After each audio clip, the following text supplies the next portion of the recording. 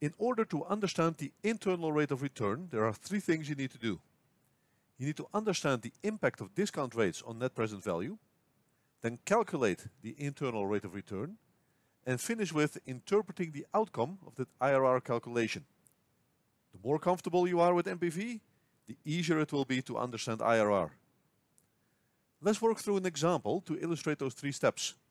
In the case of project A, this is the expected cash flow profile. In return for an upfront investment of $1,000, we expect $1,600 of nominal benefits, equally split over 4 years, $400 per year. This is before we apply the time value of money.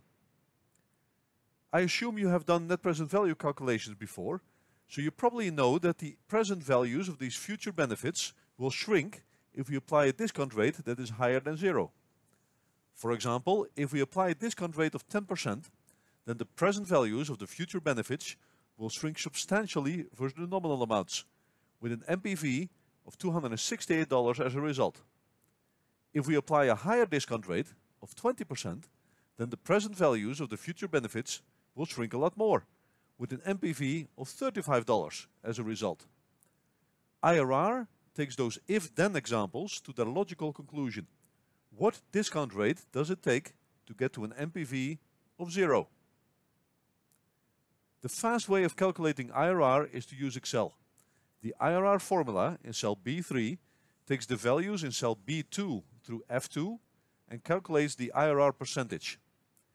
If we apply a discount rate of 21.86%, then we push project A to a net present value of exactly 0. If you want to be absolutely sure that this is the correct IRR, then use the percentage to discount the nominal amounts to their present values. And when you add up those 5 numbers, you will see that the NPV is indeed 0. Let's round the IRR to 22% to keep the rest of our discussion simple. So what does 22% mean? How do we interpret this internal rate of return? You can think of IRR as an if-then thought experiment. If the discount rate would be 22%, then the NPV of the project would be 0. But the actual discount rate in use is 20%. So is this a good or a bad outcome? If the internal rate of return is 22%, but the actual discount rate in use is 20%, then the IRR is 2 percentage points ahead of the target, hence worth doing. The IRR is exceeding the target. We have looked at project A in isolation.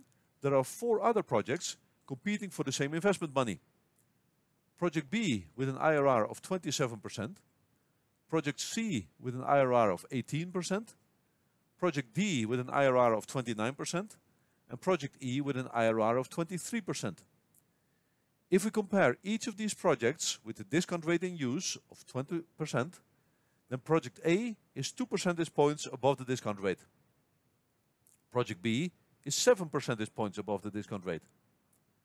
Project C is 2 percentage points below the discount rate and doesn't make the cut.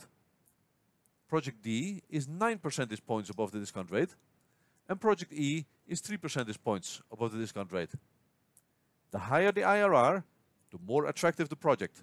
So out of this list, Project D is the winner.